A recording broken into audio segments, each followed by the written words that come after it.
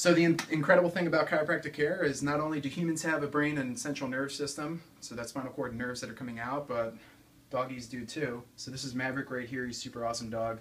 I adjust him regularly, at least once a week.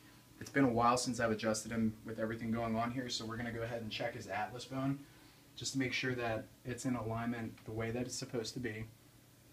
And he usually subluxates the same position every single time. So his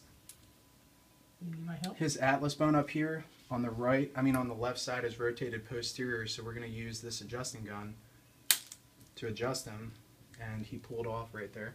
So we'll try that one more time. Hold on, buddy. Easy, Matt. Easy, It's Matt. okay. Easy, baby. There we go.